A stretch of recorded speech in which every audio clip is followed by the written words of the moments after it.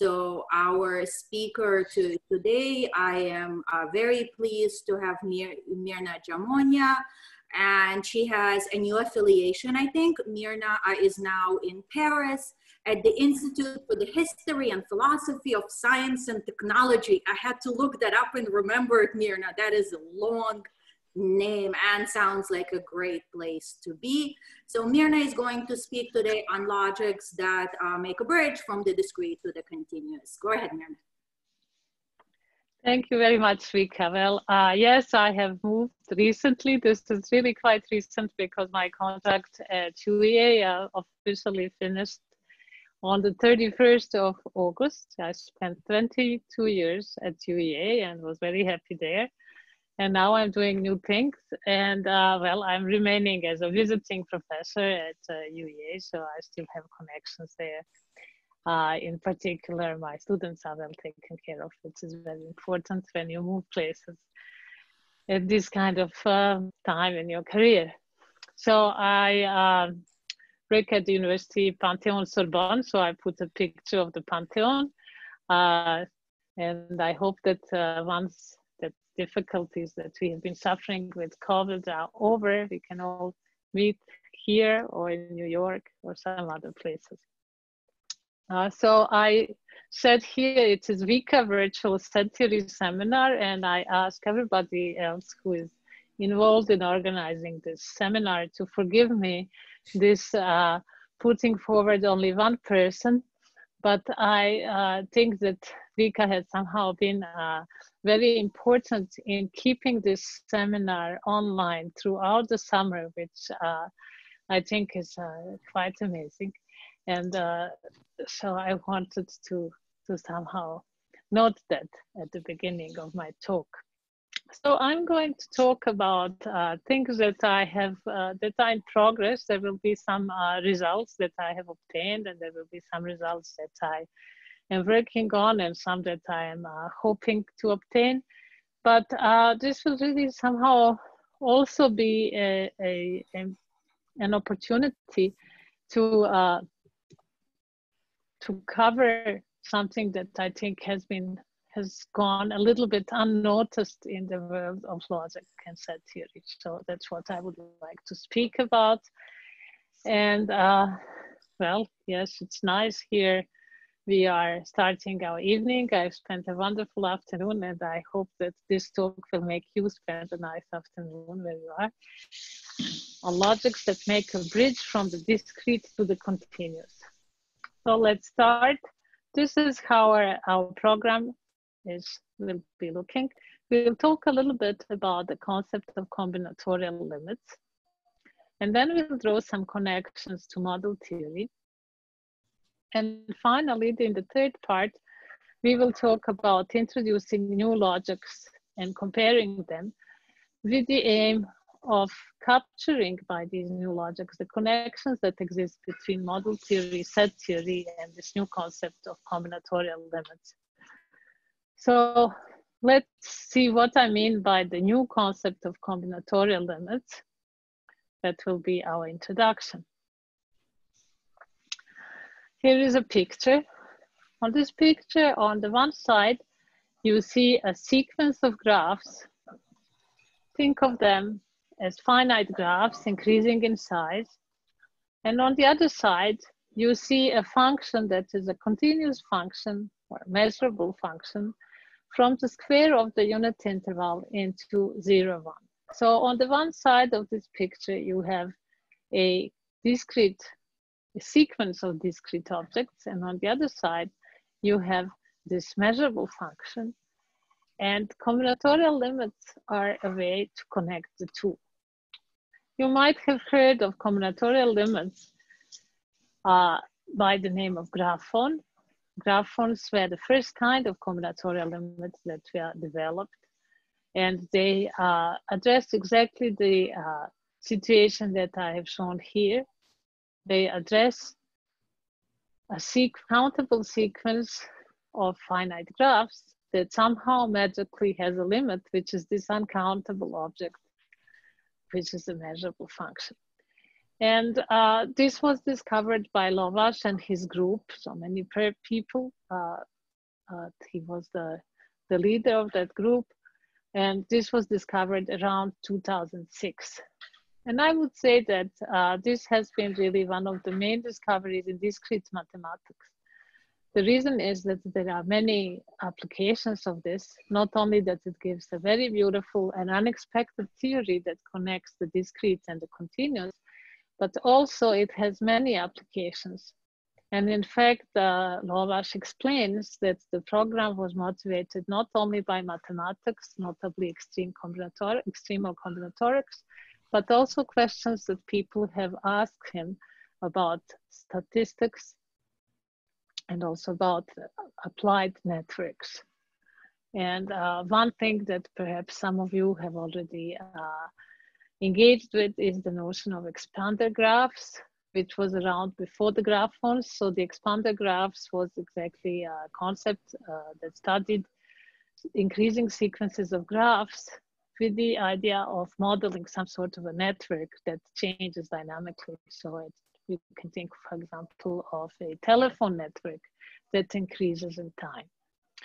So a graph phone is therefore an uncountable limit of a sequence of finite graphs.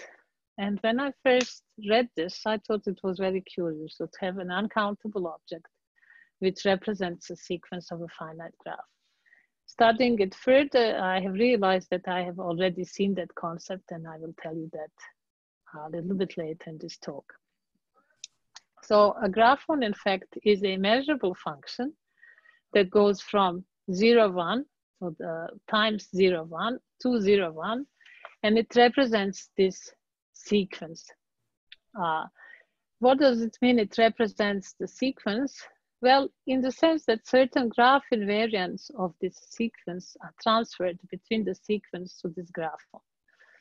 So just to make this a little bit more mysterious, let me tell you that, for example, a graph could be considered as some sort of a very simple measurable function. If you think of a finite graph, let us say, I don't know, adjacency matrix of some, you can think of its adjacency matrix, and then it is, in the adjacency matrix, you have values 0 and 1. So if you have an n by n matrix, you could represent this as a step function. You divide the one copy of 0, 1 into n intervals and the other copy into n intervals. And then you color, for example, a square that corresponds to ij in this division, where I is less than n and j is less than n. You color it red if the adjacency matrix has value 0, and blue if it has value 1. And so you get some, this is actually a step function, a very simple function, measurable function. So in a sense, graph phone is obtained by iterating this process. Let me talk a little bit about these graph invariants. The main graph invariant that occurs in the treatment of graph phones, at least to introduce them, is the notion of graph homomorphism density. So what is the homomorphism density? You need two graphs to define the homomorphism density. Think of a small graph F and a large graph G. And what you like to measure, they are both finite, and you would like to measure the number of homomorphic copies of F in G. That's called the homomorphic density. And homomorphisms are embeddings that are allowed to squish some points. So these are what graph theorists called weak embeddings. And in fact, one can define something like this graph homomorphism for measurable functions and then have this sort of equations. So you take a fixed graph F and you look at homomorphism density of this graph in the sequence G. So the sequence of these G n's, for every n, you calculate the value of the homomorphic density F in Gn, and then you take a limit. And in certain circumstances, such a limit exists. and in fact is equal to this integral. The integral is calculated over this graphon that represents the sequence. The graphon is called gamma, and the formula looks a little bit scary, but simply what it says, you take as many vertices that are in F. For example, if F is just an edge, you can just take 2 vertices, and then you take 2 variables, which will be then x0 and x1, for example. So you will have some double integral, and then you will look at the value of the function gamma at these 2 values. If we are in the simple case of an edge, we will take I equal to 0, j equal to 1. So we will have just one value, g of gamma of x0, x1. So that's what is meant by transferring the values. Of course, this doesn't work for any sequence of GNs, because if you just take any sequence of graph GN, there is no reason that this limit would actually exist. But there is a metric notion on graphs, which is called cut metric, such that if a sequence of graphs converges in that cut metric, then there is this limiting object called the graphon, which has this property. So the cut metric, those of you who have studied graph theory probably know what this is. It's not easy to define, and it is not important for us to know what it is, so I'm not going to define it, but just it's important to take this idea that there is a notion of convergence that captures this. Let me also point out something else. This formula that I've written is trivial if you are dealing with a sequence GNs which has less and less edges. Because if you, these are called sparse graphs, if you take such sparse graphs such that the number of edges goes to 0 as n goes to infinity, then of course, even for f being a simple edge, this limit would be equal to 0. So we would just get zeros everywhere, and the graphon would be the zero graph, the zero function. So it wouldn't give us very much of a context. So this notion of graphons is only interesting for those graphs, excuse me, for those graph sequences that are dense. That means that there is some non-zero value in this limit. So if you are curious about this notion, you can read this very nice book by Lovash, which is called Large Networks and Graph Limits. And it's a big book that explains this concept both mathematically and also in its applications. Now, many other notions of combinatorial limits have been introduced since. Since you are in this New York seminar, perhaps you might remember a work that James Cummings did with one of his students a few years ago, in which he connected the notion of graphons with Rasborov-Flagg algebras in a paper that I think unfortunately still hasn't been published for whatever reason, but has been around as an archive preprint. So maybe he spoke about that in your seminar. Let me mention that this notion of graphon somehow has been a revenge of graph theory and discrete mathematics to those who have been looking down at it, perhaps in certain societies, mathematical societies. There have been this idea of graph theory being a game with no theory, in which clever people sit down and ask questions that are just coming out of their head and have nothing to do with real mathematics. And this image of discrete mathematics in general, I think, has been applied to many contexts, including set theory. And so I am doubly pleased to see that this idea of graphons has gained such a recognition everywhere. And somehow I see it as a revenge of the discrete mathematics, and that deserves, it gets the recognition that it deserves. And if you are familiar with the grant system here in Europe, Well, there are some really huge grants that are given by the European Research Council. And among them, there are the hugest ones. They are called synergy grants. And so far, they have given 2 of them in mathematics. They are open to all subjects. And the first one was given to this subject, to this group here, which is Lovaš, Jaroslav Nešetril in Prague, and Albert Laszlo Barabashi, who is working in theory of networks. And you can see the huge amount of investments that was made. It's almost 9.5 million euros. So the subject has really gained a lot of recognition. Now let us talk a little bit about various generalizations of graphones. I have mentioned one that was done by James Cummings. Let me mention this idea of modeling, which I find particularly exciting, interesting. Let me remind you of what we have just said about sparse graphs and dense graphs. I put again this formula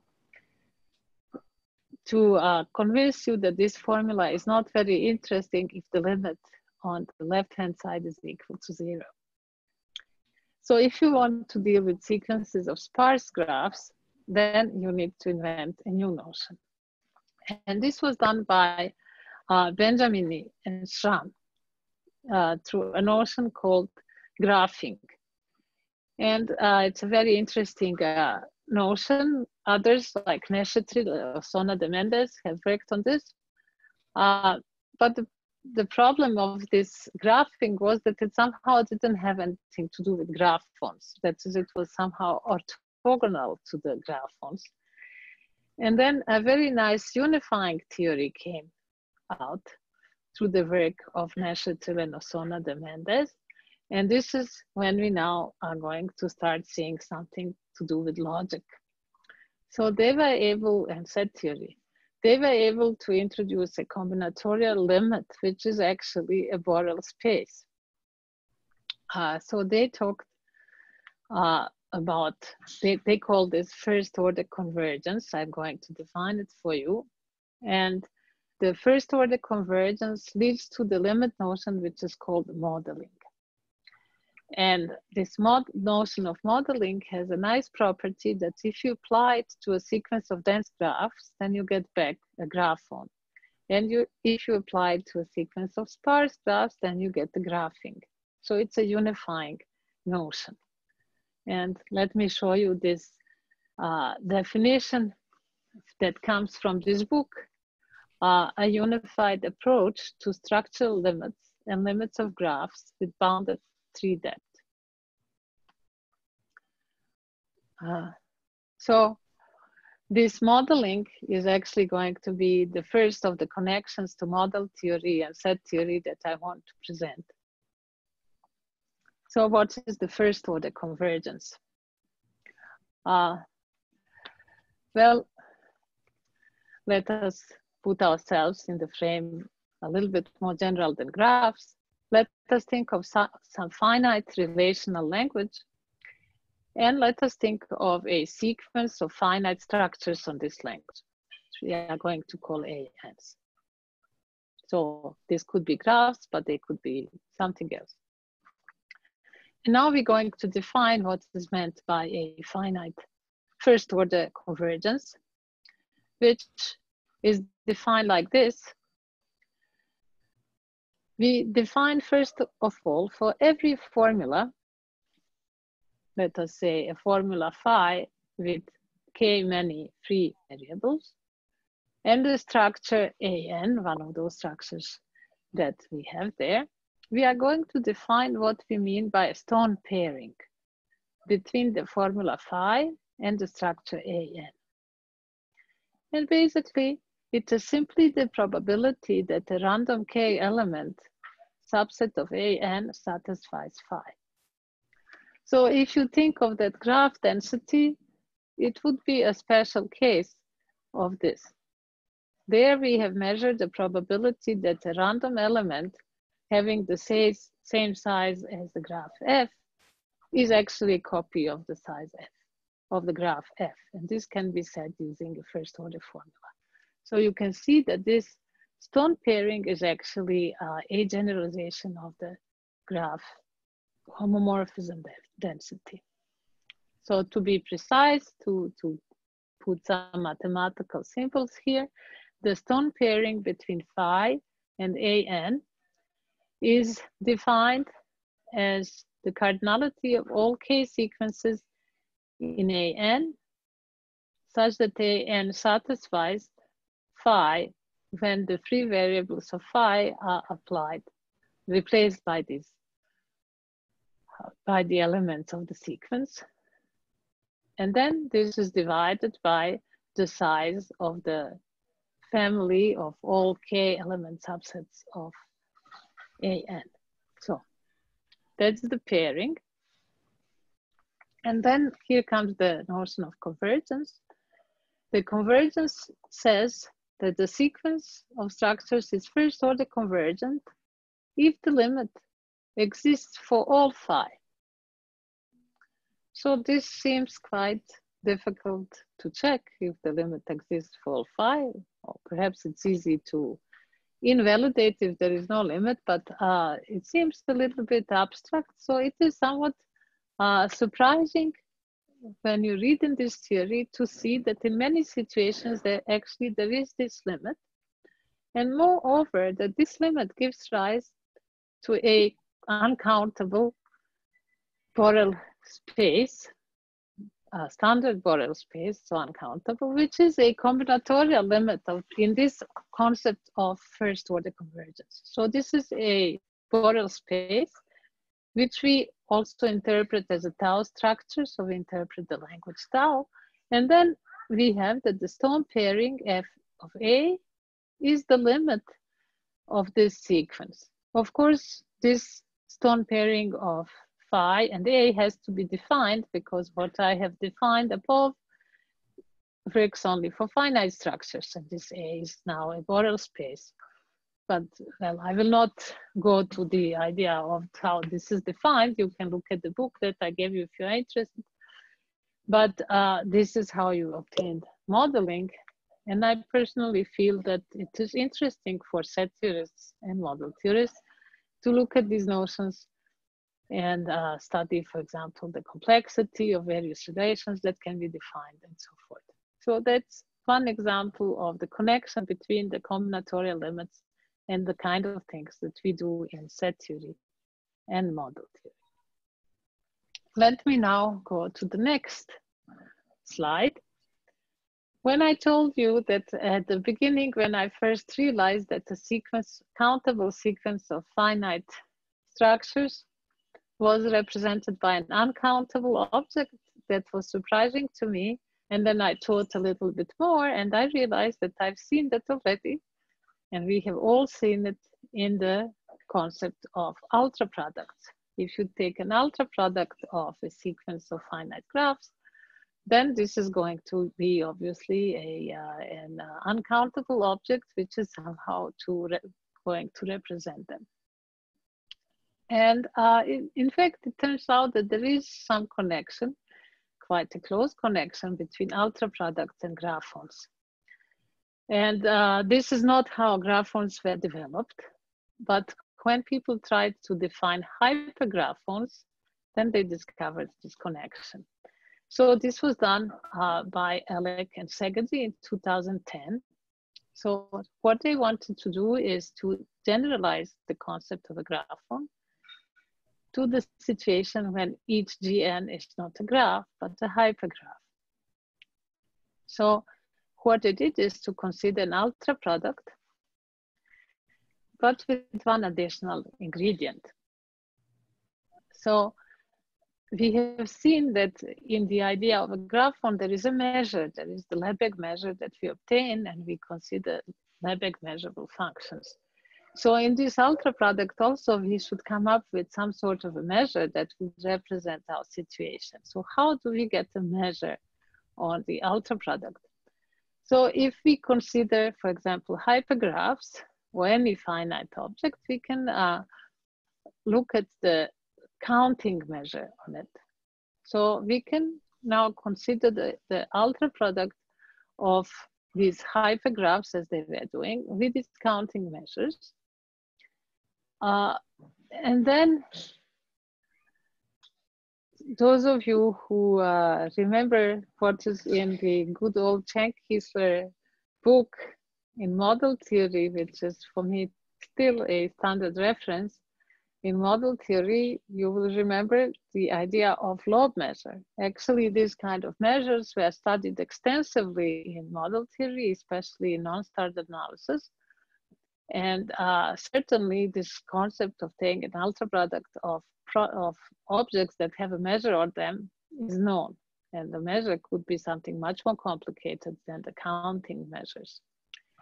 Now the graphons are defined on a separable measure, that is the Lebesgue measure. So an important part of the work of Elek and Szegedy was to find a certain separable quotient of the lobe measure, which will represent a hypergraphon.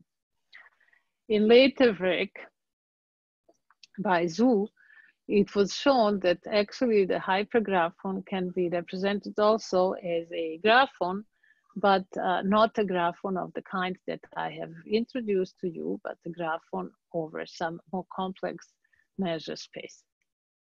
But for us, what is there to remember is that actually we see now in this special case of something that we know well. This is a special case of the classical lobe measure on ultra products, which comes from 1975 and a countably generated substructure.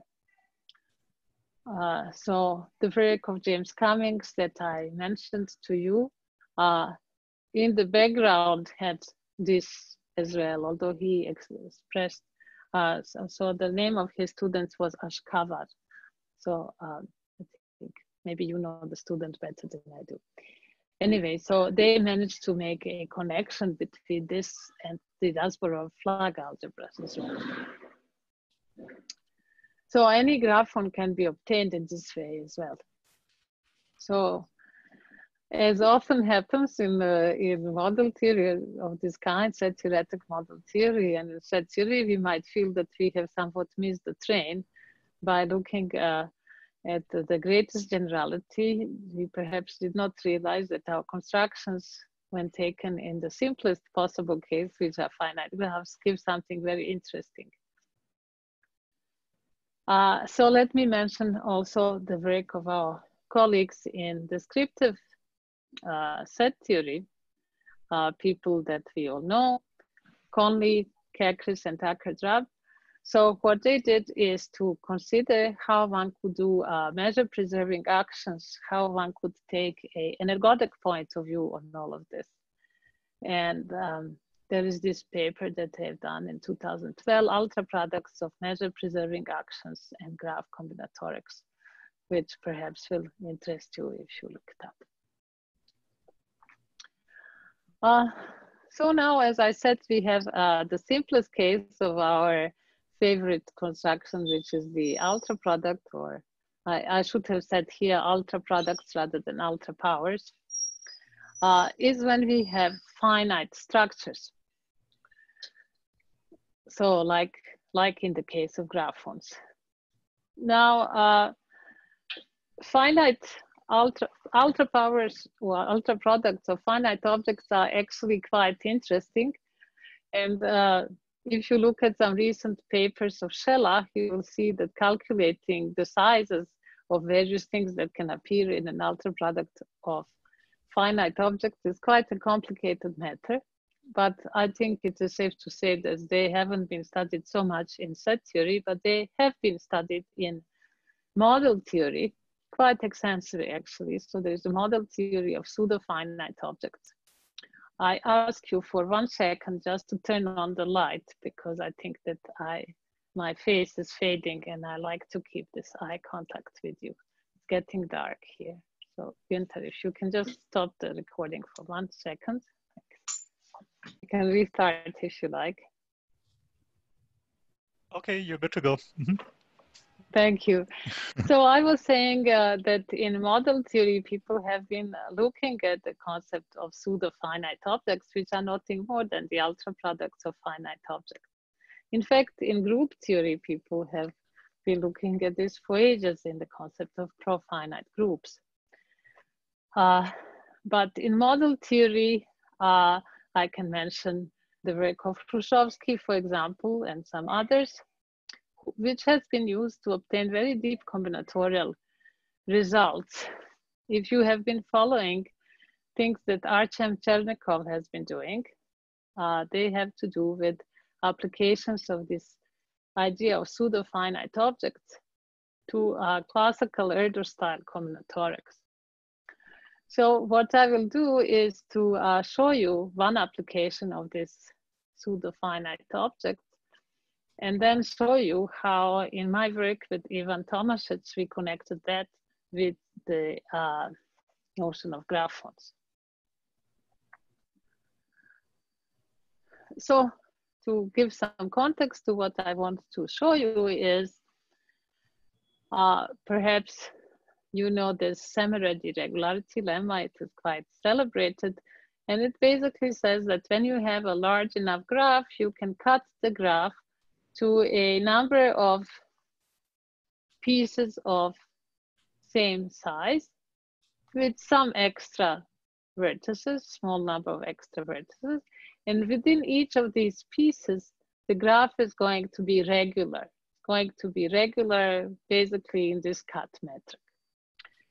And this lemma is more or less equivalent to the fact that when you look at the space of graphons, so this is a space of measurable functions, symmetric measurable functions from the square of the unit interval to itself.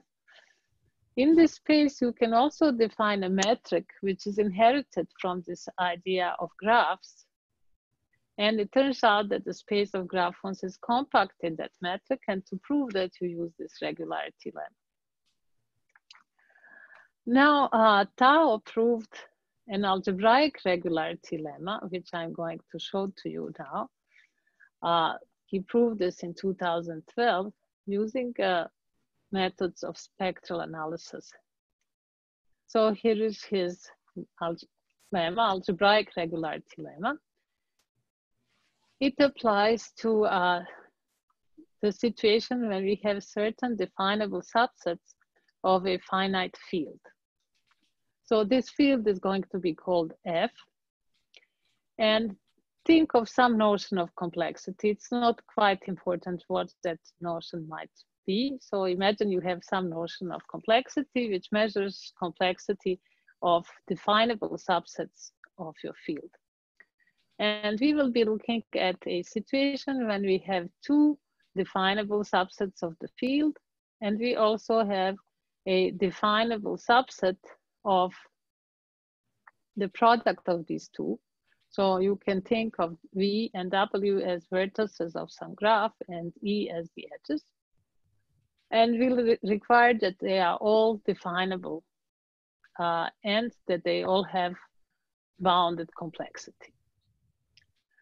Now, Tao says that in the case that F has a sufficiently large characteristic, which depends on this value of M, then we can partition the vertices in V and the vertices in W into pieces which look like the pieces that appear in the Semirad irregularity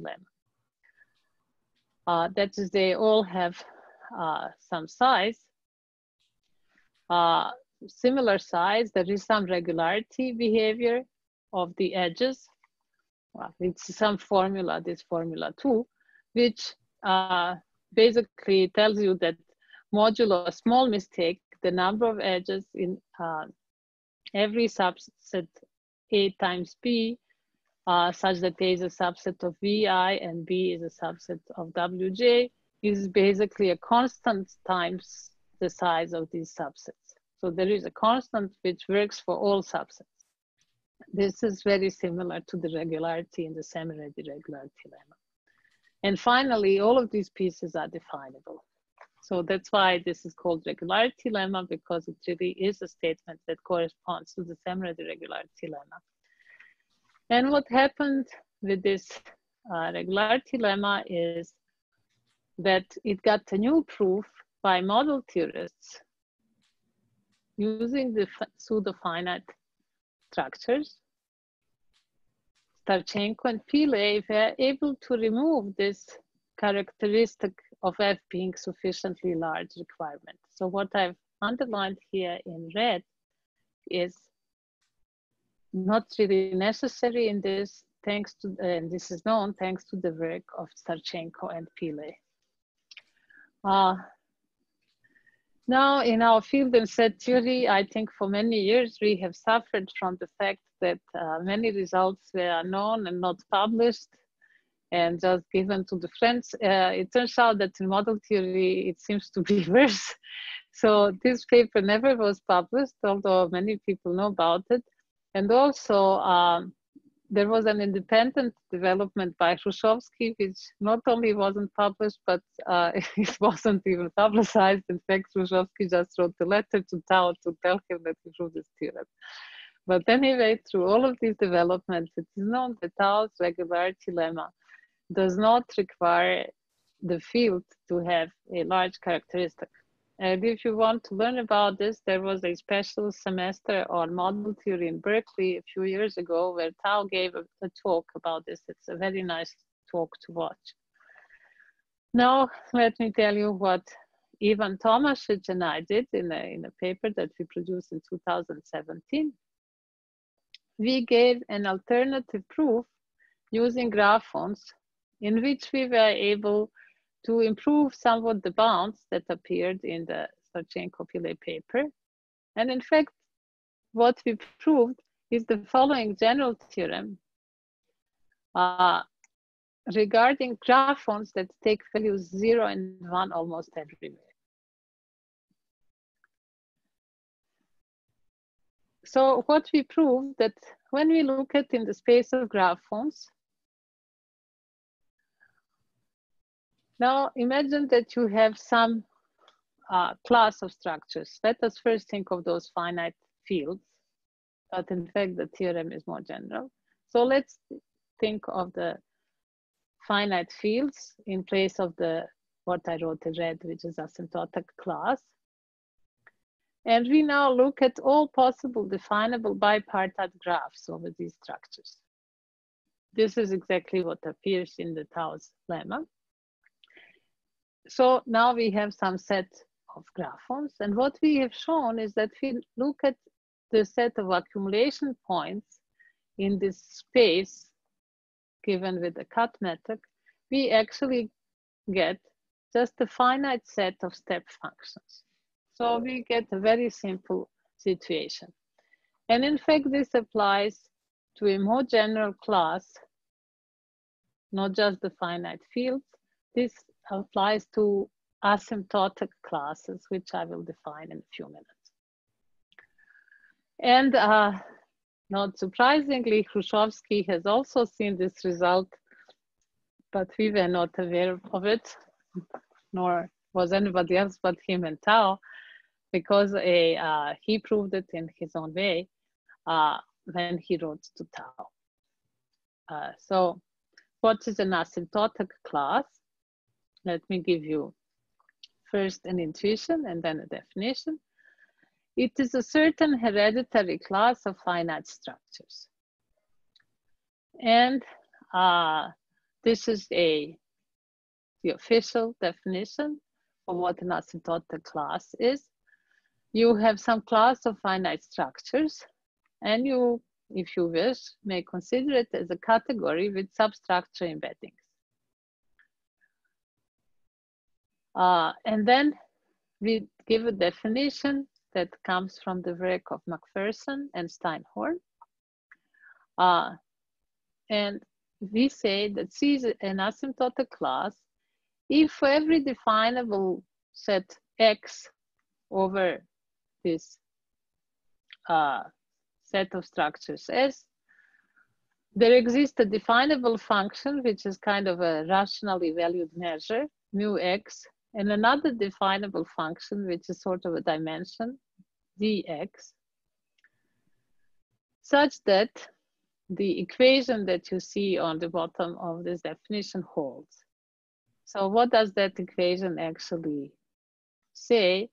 It says that when you look at the realization of x over f, then it's sort of measured by this measure mu, modulo a mistake that you can calculate using this dimension d.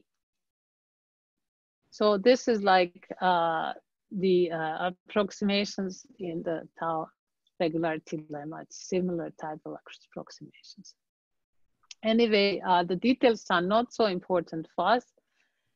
What is important is that this work connects now these notions to something that we like very much in set theory and people like in model theory, which is this notion of hereditary classes of finite structures. So you can just think of what we proved is that the graph forms generated by graphs coming from a certain hereditary class are simple. That's really what this is all about. And let me say that Ivan and I are thinking of generalizing this because we find ourselves with graph forms which are, as we mentioned, applicable to dense graphs. And we are thinking of how we could generalize this using the idea of modeling to get a version of Tau's lemma, which would have another measure of density would apply to, if you look at Tau's lemma, oh, there it is. It also requires, it only makes sense if this E is kind of large. And so we would like to have a localized version using modeling. So this is our work in progress. But I'll pass on that to move to the connection of all of this with this notion of ages, which is, as you know, an age of a countable structure is the set of all its finite substructures considered modulo isomorphism. And we have seen that somehow graph forms can be connected with certain families of finite structures in which we have looked at some hereditary classes, and we have been able to say that if the hereditary class is simple in some sense, then the graph forms that this hereditary class generate are also simple. Well, so if you start talking about model theory, then these notions start having a concrete meaning, because in model theory there is classification which classifies theories. In particular, it classifies countable objects. So you may ask now, is there some connection between that classification and the kind of simplicity of the graph form space? So this is a concrete question. Suppose you have a hereditary class of graphs and you would like to know the conditions on that class that guarantee that the graph forms generated by graphs in C are somehow simple. For example, have values 0 and 1. So one of the first things that we obtained when we started looking at this question is that if you have a stable structure, then you get values 0 and 1. And then by looking a little bit more into this book by Lovash, we noticed that he proved that exact same theorem, except he never used the word stable. So the graph theories do not necessarily operate with the notions that come from model theory, and they often prove theorems that we would formulate differently from the background of a logician, but the theorem is there. In fact, a much stronger theorem is true. So this is what I mentioned already, that the age of a countable structure is an example of a hereditary class. And you may think also of structures that you obtain through a Frege construction. If you take the age, that gives you a hereditary class, something like that. So as I said, if we know a model theoretic classification of G, what can we say about graph forms that we generate by the age of this G? That is the general question. And here is a very beautiful theorem proved by Lovash and Szeged in 2010, which when we translate into the language that we know better, would imply things like the following. Suppose that you have a graph that is NIP, not independence property. So this is more complicated than stable, but it is NIP, doesn't have dependence property. Then they prove that every graph form obtained from the age of this graph is 0, 1 valued almost everywhere. So it is true that the model theoretic classification of the countable graph has something to do with the simplicity of the graph form space obtained. So if you would like to read this, you are not going to find anything about NIP in their paper. What you will find rather is this Vapnik-Chervonenko's dimension that people study in combinatorics, and which is actually has been proven to characterize NIP structures. So you need some translation using theorems from model theory, but at the end you obtain this. And as I said before, in particular, stable graphs are NIP. So now let me go to the third part of my talk, which is countable versus uncountable limits. So somehow from the beginning, it seems that there is something missing in the very first picture that I showed you. We have a sequence of finite graphs, and we jump to this uncountable limit. There seems a place to discuss a countable structure that would be generated somehow by these graphs. And you get this idea when you study these hereditary classes, as I have just been doing with you.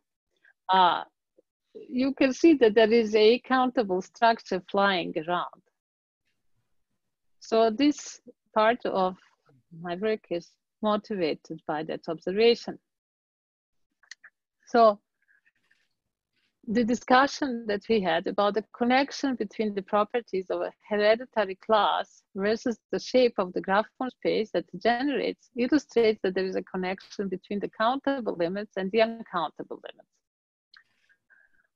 So let me just remind you that what kind of countable limits we know how to take. Well, we know how to take a simple union, or if a class is sufficiently well behaved, then we also know how to take a Frese limit. And we have seen a few uncountable limits, some of them that we have known from before, and some that perhaps we learned in this talk. So ultra products, graph forms, and modelings. The connection exists, but it's not so simple as we have seen. So our idea now would be to try to change the countable limit to better reflect the properties of the uncountable limit. So this is what I'm working on right now.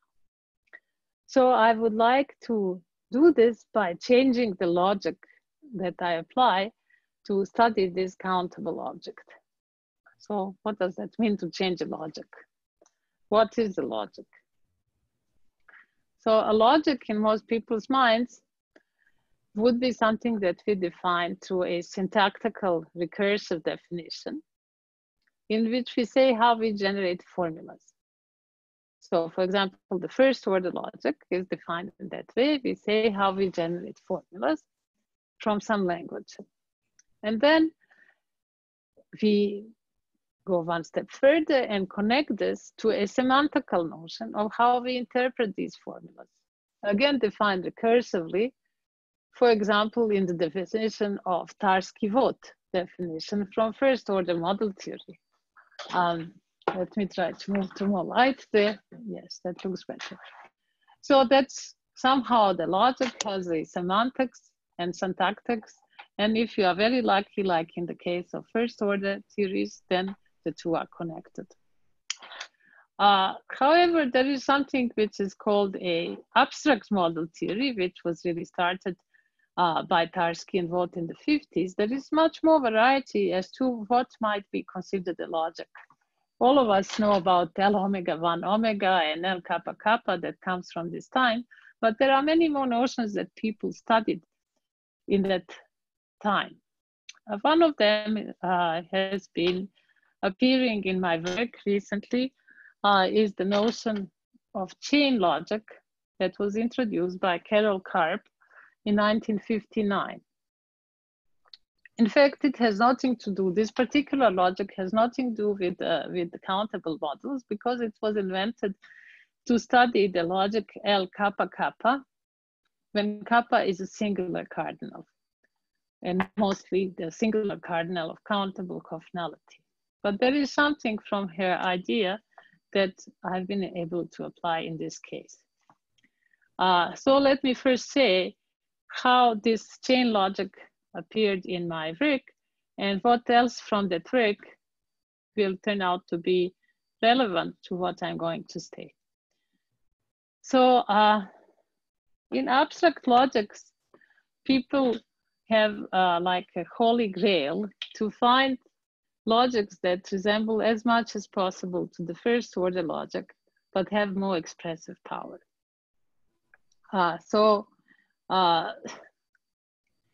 Well, you perhaps know that the first logic is characterized by being the strongest possible logic that is compact and satisfies downward to Aleph 0 Löwenheim's column theorem. This is the theorem of Lindström. So if we want to keep these two properties, there is nothing much more that we can say.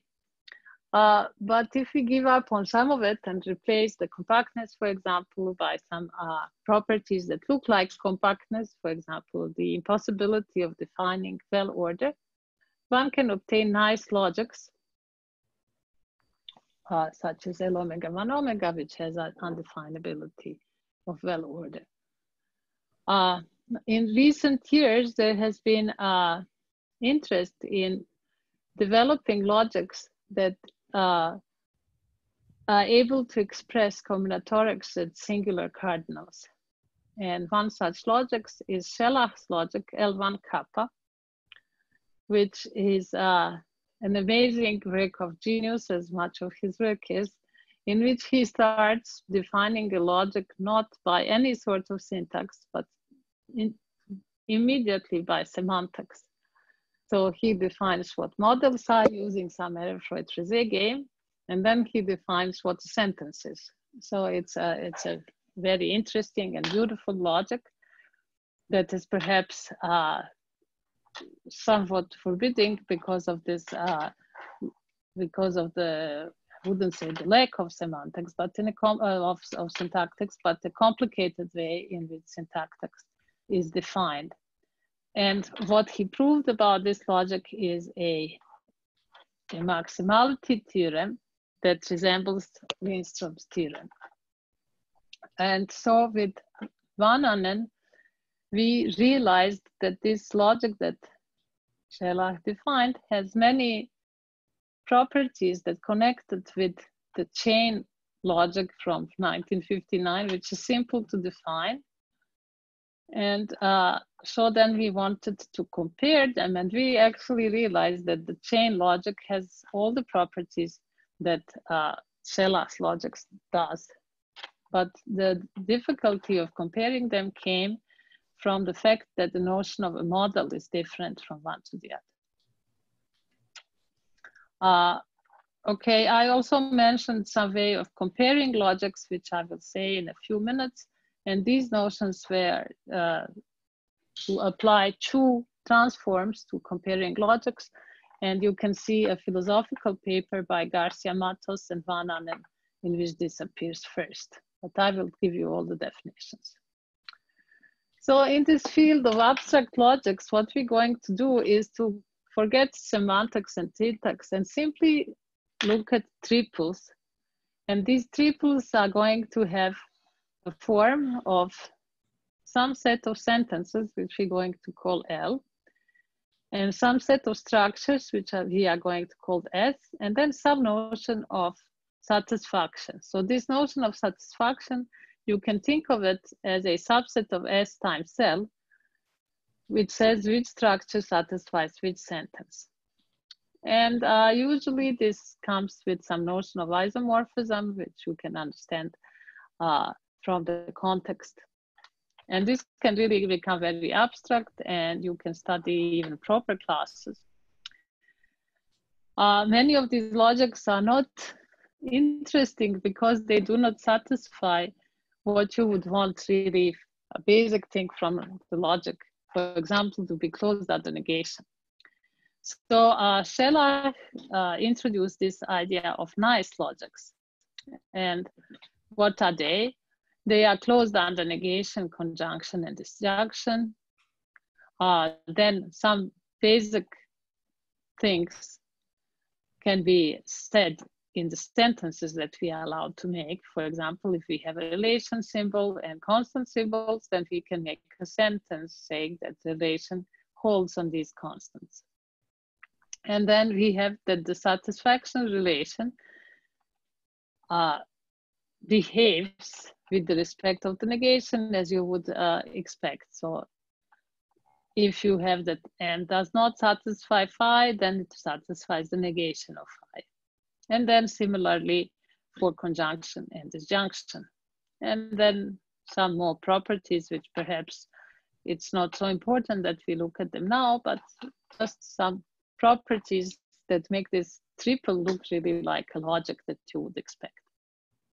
So that's called a nice logic.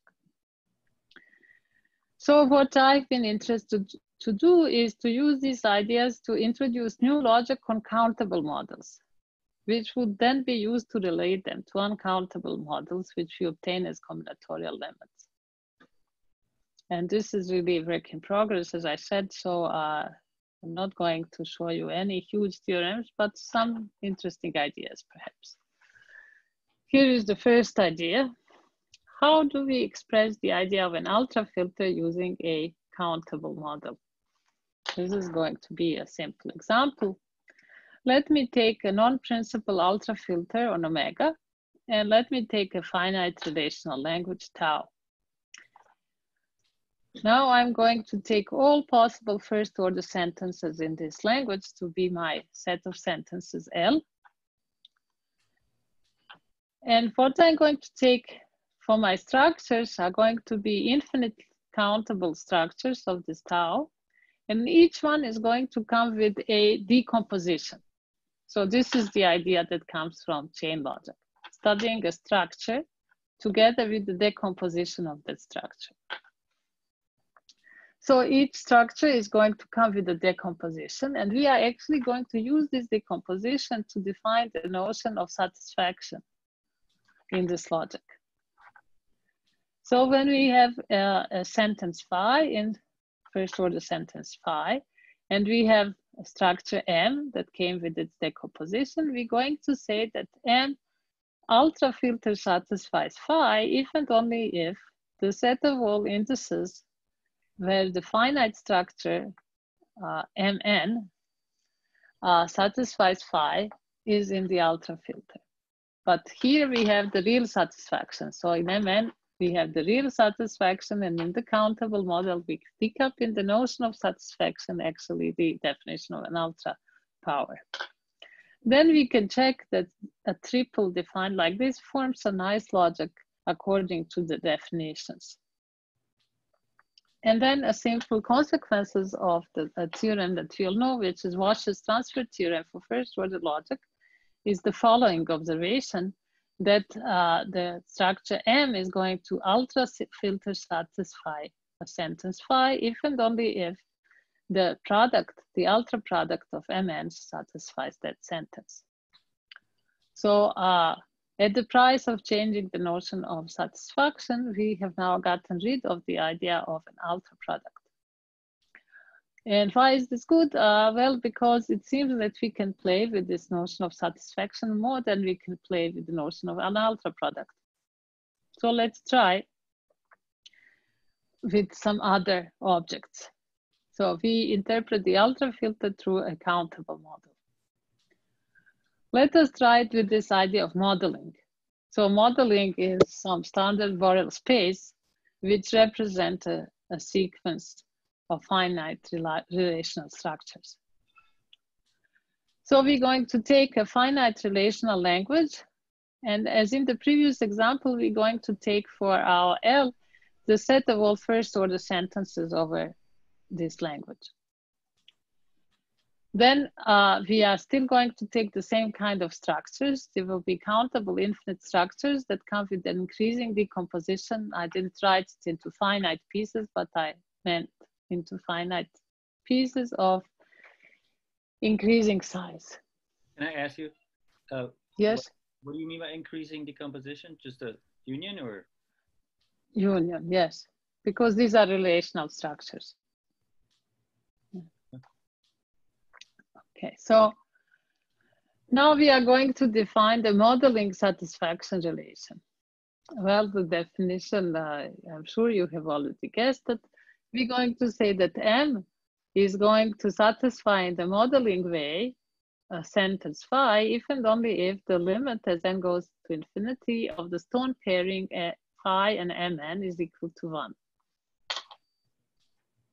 So in this way, we can prove a lemma almost as easily as the lemma that we have proved before. With the alpha powers, now we can say if there is a modeling of which we can call A of this sequence, then actually the countable model M satisfies phi in the modeling way if and only if the modeling A satisfies phi. And we can also see that in this case, the modeling logic is a nice logic. So now we have a countable mirror of this uncountable modeling. Now to test this methodology, we could try to recover somehow the heuristics that we have from the work of Neshetril and Osona de Mendes, which told us that the graphon is a kind of special kind of modeling. How can we prove that using this idea? Well, we could prove that using the idea of comparing logics, which are these two transforms that I mentioned before. So let me say how in general we can compare logics. In fact, this is a line from computer scientists who study these two transfers, but we in Z theory studied that as well and call it Galois-Tukey transform, which has been proven quite useful for Z theorists. And it is Garcia-Matos and Vannanen who use these two transforms to compare logics. So here it is, the definition of a two transform. You have two logics which are triples capital L, which has L, satisfaction, and S, and capital L prime, which has L prime, satisfaction prime, and S prime. And we say that L, so the first triple, is less or equal in the two order than the second one if there is a pair of functions, f and g. What do? F goes from the sentences of the first logics to the sentences of the second logics, so it's from L to L prime, and G goes from the structures of the second logic to the structures of the first logics. And for simplicity in this talk, we are going to require that this G is onto. This can be relaxed. The most important thing is this adjointness condition. It means that M prime, for any M prime and S prime, M prime is going to satisfy F of some sentence phi if and only if G of M prime satisfies phi. So this adjointness somehow translates the truth of L into the truth in L prime. So if you think of the Galois-Tukey connections in set theory, or the Tukey order of alpha filters, this is the idea. And the same kind of theorems often can be proved, which state basically that if you can reduce L into L prime, then whatever nice properties that you have in L prime will be inherited by L. So for example, if Garcia-Matos and Vannanen prove that if L prime is compact, then so is L. So we can now use this to compare the ultrafilter logic and the modeling logic. And we can actually show that the modeling logic is less than the ultrafilter logic. So in fact, there is a background reason that I am studying this. I think it's quite nice to have these nice, simple definitions that somehow embody important concepts, but there is more that I would like to achieve with the study, which is to get better transfer theorems. So we like ultrafilters because of Walsh's theorem. And Walsh's theorem allows us to transfer all first order sentences from the sequence to the ultra product. What is Walsh's theorem in other contexts? It's kind of hard to tell. What is Walsh's theorem in this modeling concept, for example, or in other combinatorial limits that have been defined? So one would very much like to have clean statements that embody a large number of theorems that people have been able to prove about transfers of sentences by modelings. In fact, in Neshatil or Sona de Mendes' work, there is a number of interesting theorems that show that certain properties like bounded tree depth are preserved by modelings. And I think that it would be very nice to have a logical way in logic to say that. And another thing that I'm very interested in is kind of connected with this from a different perspective, is the monadic second order logic, which is kind of a poor brother of second order logic, in which you have only right to quantify over subsets of the structure. And this turns out to be very relevant to any context of finite sequence of finite models that people study in computer sciences. So perhaps I will just say to finish this talk that you might have already realized that this has a lot of connections with finite model theory, in which people really study finite models, but not really sequences of finite models so much.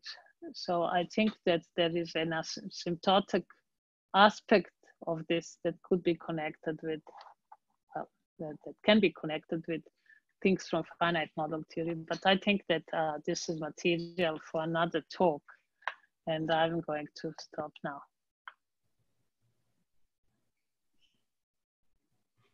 Thanks very much, Mirna, for a great talk. Super interesting.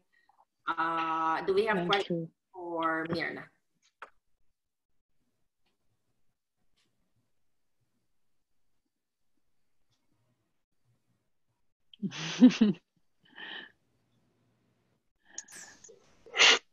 Anyone?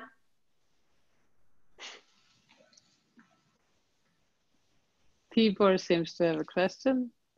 Rather, if you could give us a reference on the very last slide of your talk, because it seems to be unpublished, about this two construction, which is actually like a jointness between two logics, the syntax of one logic and the semantics. So there is a paper by Garcia, Matos, and Vananen from 2005, which is published. I can find the reference, but there is on my website, our paper with Vananen is on my website, which is logicconsults.eu, logicconsults.eu. Well, just Google me and you will find my website. There are all my publications. There is this paper, and inside there are two transforms, a lot of them, and there is also reference to Garcia Matos and Vananen. Because there was so much material in your talk, almost like the three axes of, space, X, Y, and Z connected at the origin. I'm just asking a question about the Z axis, and I leave the X and the Y to others. Thank you. Thank you very much for saying this. Anyone else? So I have a one-dimensional question then. Then let's thank Mirna in whatever way Zoom offers us to, as terrible as it is. Oh, thank you so much. I've really enjoyed seeing you all and having you. Thank you. Thank you for the talk. It's great. Thanks.